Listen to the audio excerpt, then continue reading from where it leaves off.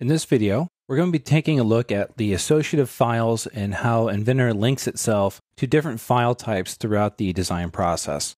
From our working files directory, I have 4 files open right now. I have long slot runner, IPT, the loader IAM, the loader IPN, and the long slot runner, DWG. Here I have the part file. Realistically, this is where the most design intelligence will reside. This is where it controls all of your sizing, your holes, your dimensional controls for your parts, and really the truth lies with the part model. This is perhaps the most singularly important file that you have because most of your design data goes into these guys. I also have a loader IAM open, so I'll go ahead and jump over to that. Here you can see the long slot runner is used in this dump truck. So I have the arm here being controlled to be attached to different components inside the assembly. On the IPN, this is an explosion environment, and here I have that exploded out as well. So these are all different files so far.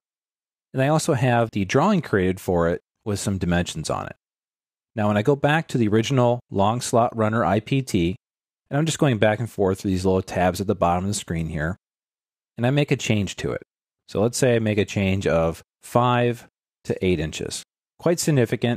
As you can see, it's giving me a nice update for how that sketch is being adjusted. As soon as I go up here and click on my local update in the upper left area of the screen, you can see the changes that goes through. Because the part file contains all this design information, the assembly, the IPN, the DWG are all referencing off of this part file. So if I go over to the loader IAM, here I can see the long slot runner has become 8 inches long over here as well. Now this happens because when I bring this part into this design, I'm basically referencing it in. It doesn't copy it in like it would in, let's say, a vector-based software. So here, it has a live link to what that initial geometry was. On the left-hand side, I can actually see it listed here in the assembly list. I have 2 variations of this. I have occurrence 1 and occurrence 2 of the long slot runner. Now, it's not really in position right now because it's waiting for me to update the assembly. I'll go ahead and process that update as well. So now you can see the bucket arm is much longer with that dimensional change. Over in the IPN file, same scenario. This is linked to that assembly, which has a link to that part. So therefore, this will also update as well. When I go over to the drawing, I will see the drawing has updated. The dimensions have automatically updated for me as well, based on that dimensional change. Again, the part here is basically being referenced in. It's not necessarily being copied in. As I go back to the original file here, if I make changes to it again, let's say I return this back to its original 5.5, I'll go ahead and update that. Again, go back through each of the files, updating them to see the changes taking place. This one's already been updated, that's good. The drawing, again, automatically updates.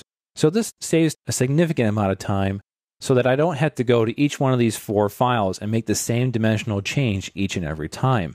It's basically controlled in one location, that part file, and then how it updates throughout the design is controlled by the associative links being generated in the software.